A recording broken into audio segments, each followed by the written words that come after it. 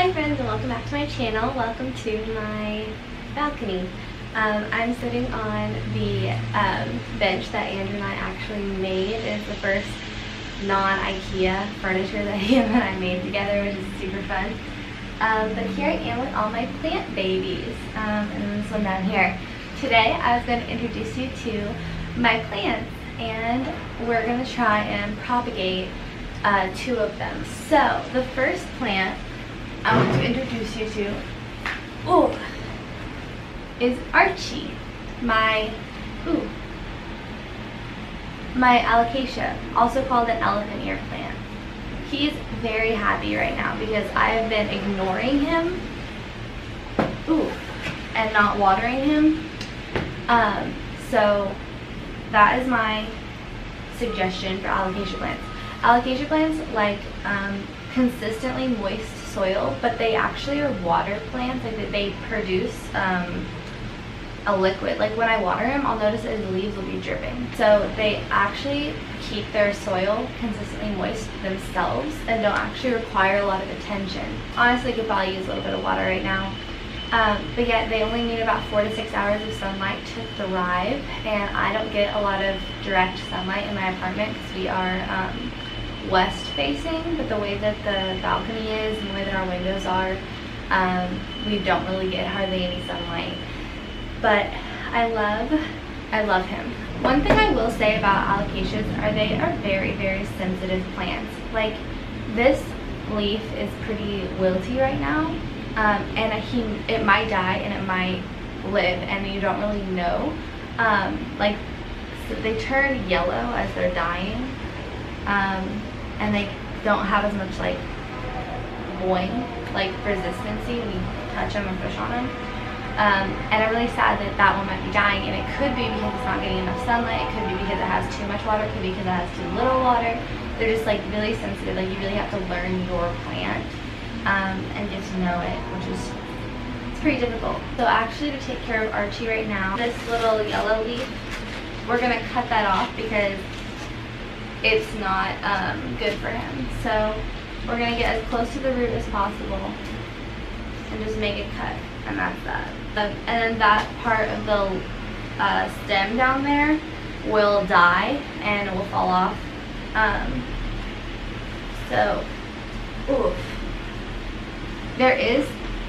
He is so in the way right now. There we go, this is easier. Propagation for alocasia plants is actually pretty easy, but it requires taking them out of their pot, you just shake off the excess soil and try and separate clumps from the roots. So you can see, I don't know if you can see that, but this is the part that you would propagate. Another thing I will say about him is that alocasia, Archie, is very susceptible to fungus.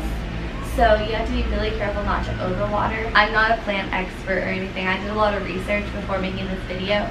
But what I would say about that is that for my plant, I'm more likely to let this one die than to add more water to it because I don't want to get root rot or add fungus to my plant.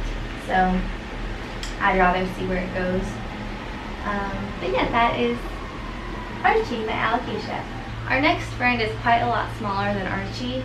This is a fluffy ruffle fern, and I'm obsessed with him. He lives in our bathroom.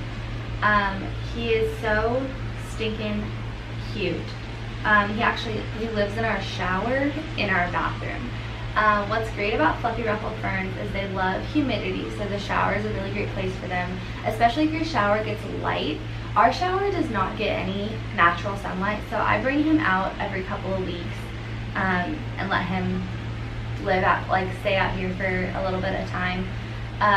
They do not like direct sunlight. The leaves will burn, so I actually got him out here a little too long, and he has a little bit of burning on his leaves, which I'll show you. It looks like that. And what you do is you just literally cut those off. So we're gonna grab my scissors and just cut it off at the bottom of the burnt point. So as he gets bigger, you can tell he's already leaning this direction. He'll kind of fall over and cascade down this pot. You don't need to repot them very often. Really only repot for propagation. When you like separate out, because you separate it out pretty much the same as you do in alocasia, you separate it out by the roots. Sorry if that plane is really loud. We live kind of in between MIA and like Fort Lauderdale, so we get a lot of planes. But anyways, yeah, you don't really need to repot him very often. And he likes consistently moist soil. So he's actually a little dry right now. I'm gonna get him some water when I put him back in his little home. He is considered a tropical angel plant. He's very low maintenance. He doesn't actually have a name, so if you have a name suggestion for my fluffy ruffle fern, I would love to see that in the comments. So he loves being fed, which you can feed your plants with coffee. They love it. They love the nitrogen in the coffee. You can also feed them with hair from your hairbrush, like when you brush your hair and hair comes out. But yeah, so that is my fluffy ruffle fern. Super easy. I definitely suggest getting these for your bathroom. They love humidity, and it's just so fun to like liven up your bathroom. And also, he is a really great source of clean air. Produces a lot of oxygen, so I like him. Our next fern is my golden pathos, and I am obsessed with her. She has perked up so much since I got her. So when I got her, it was really, really rainy and gross here, and her soil was so wet, and she was very flat and very like folly. That's not the word. That's not what I'm trying to describe. She was kind of cascading over, which this is a cascading plant, which is really awesome. But she's a baby right now, so she's not that big. But yeah, like look at how perked up. Like she perked up so much since I got her. I wish that I would have like taken a photo or something when I first gotten her. But yeah, her soil is pretty dry. It's a little, I watered her yesterday, but not a lot, just like half a cup of water, like not even. And you can see that her soil's more wet down here and gets drier as it gets to the top. So I'm not gonna water her again until the dry soil is like down to the bottom. I also, since there's no, I keep her in our room next to our TV. I don't have any drainage in her pot, so I have like any holes in the pot or anything. So I have rocks down here, which you will notice the roots will grow into those rocks, and that's when I repot, is when the roots are all the way down to the rocks. But right now I just use it for drainage, and then the soil will stay moist longer down here because it pulls water back up. So yeah, that's her. Oh no, she's got a dead leaf in here. I'll get you out. That was dead. So yeah, I am absolutely obsessed. I love it because like underneath she has some really, really big leaves. And she is actually one that we will be propagating today. Supposedly she is really hard to kill, and I definitely don't want to kill her. What I know about golden pathos, they don't like direct sunlight. She gets about an hour of direct sunlight a day, but it's through her blinds. So I try and close the blinds when the sun's setting so that she doesn't get any, but she gets a lot of indirect light in our room where she's sitting, and I love her. I'm gonna say that about her. I'm gonna say that about all my plants. I love them all. They make me so happy. She is a great air purifier. So if you live in a place like New York City and you are in the like penthouse, you know, like if you're higher up, she is great because like there's a lot of smog in that area, or like LA. Even here in Miami, there's a lot of air pollution. So it's great to have a pathos because they like love cleaning your air. So, and I love her. So yeah, we will be propagating her today, so I'll talk more about her propagation when we get into that. This is Astrea, my orchid. A lot of people consider orchids flowers. I consider orchids plants because they do rebloom and you can take care of them. They don't really need to be repotted like ever. I love her. I love how big she's gotten. She did not have this many flowers when I picked her up. But yeah, I'm not exactly sure what these are. If you know, I'd love to know. is this her roots, or is this like a new plant that I need to like, I need to tie up so that they can grow like straight up and down? Like, I'm not sure at all, and I'd really like to know. Care for orchids is a lot of times misunderstood. Some people like completely moisten the entire soil. Put it, like, some people put this in water for a while so that it can soak up water from the bottom. I'm gonna tell you a secret. My aunt told me, and my mom's done with her orchid that she got last year, and it's reblooming right now, and I'm so excited to see if this one reblooms next year. But I water her once every 2 or 3 weeks. I really ignore her, and she thrives when I ignore her. I water her with ice cubes. I put about 3 to 5 ice cubes, depending on how many my hand grabs, really, down into her soil, and I just leave it there, and she's a happy little girl. I like her a lot. She actually splits her time between our guest room and our guest bathroom. If we have guests coming over, I'll move her into the bathroom because it kind of brightens up that space. But if we have a guest that stays with us, and actually just any other time of the week or whatever, she lives in the guest room because she gets very good indirect sunlight in the guest room, and they love indirect sunlight. She would burn in direct sunlight, so I try and keep her in the shade. If you have an orchid in your kitchen and your kitchen gets a lot of direct light, you need to hide her if you want her to grow. But I am going to go put her back inside so that she doesn't get a lot of wind, because I don't want the petals to fall off. The next friend I'm going to introduce you to is my aloe vera plant. Look at this plant. The pot that he's in is was 50 cents from a thrift store. It's actually a bowl for the kitchen, like it's like a salad bowl. And the plant I got from a thrift store. We are gonna propagate, or try to propagate him today, because I do want some aloe inside. I leave this pot outside because there's some worms and bugs in it, and I really don't want that in my house. You might see aloe grow like huge with like really fat leaves. There are different species, or not species, there are different like class, order, family, genus, species. Yeah, there are different species of aloe in the family of aloe vera. So something that I know about aloe is if you touch it, you know that they're supposed to be full of that goo that we use on our bodies when we're like burned. So when you touch it, it should be pretty firm.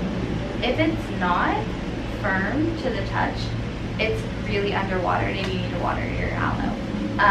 So aloe is a cactus, tropical cactus plant. So it doesn't need a lot of water, but it needs enough water to where it can soak up the water into its leaves and keep it there and thrive.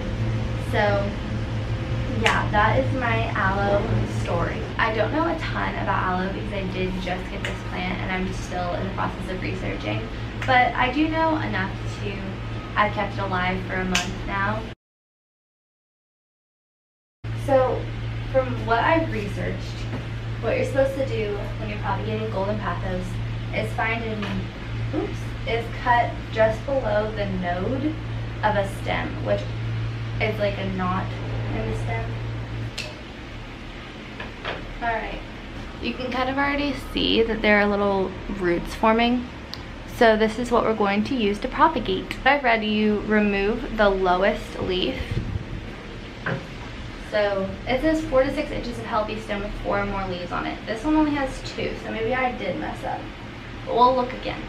I am gonna try and do 2 of them in this little cup. So you remove the leaf that's closest to the cutting, then you put it in the glass jar, like so. So I'm gonna do that with a couple of them because I really want more of this plant in my house.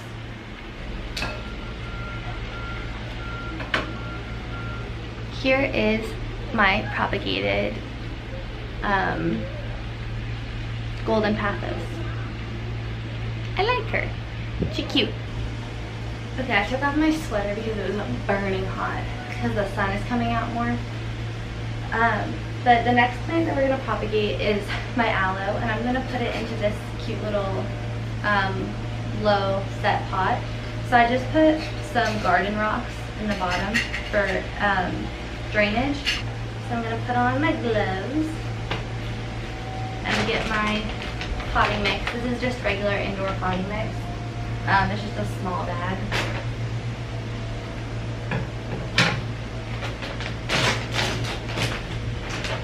And we're just going to take some and put it in the pot.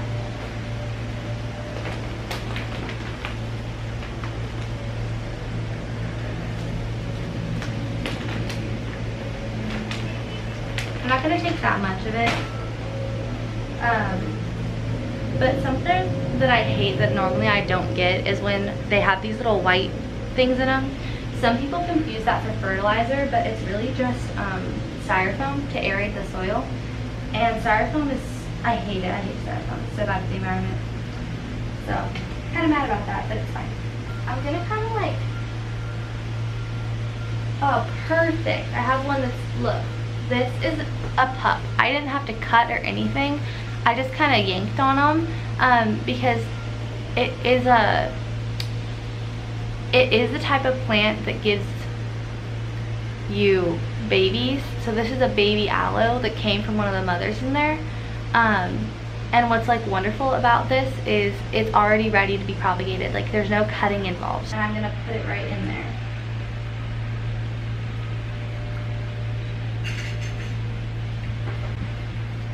And kind of support it with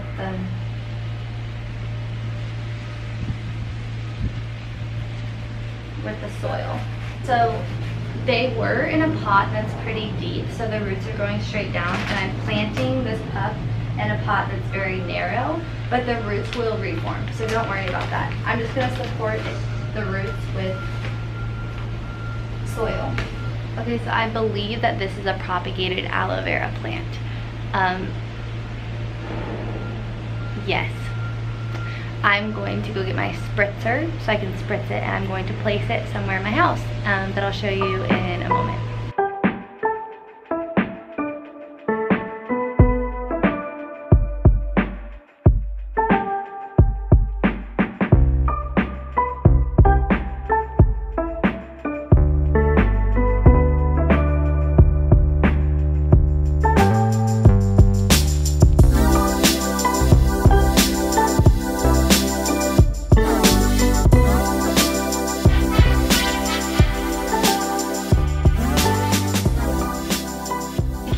Propagated plants, go ahead and follow me on Instagram at Glenna_Jeanne. I'll leave the link in the description below.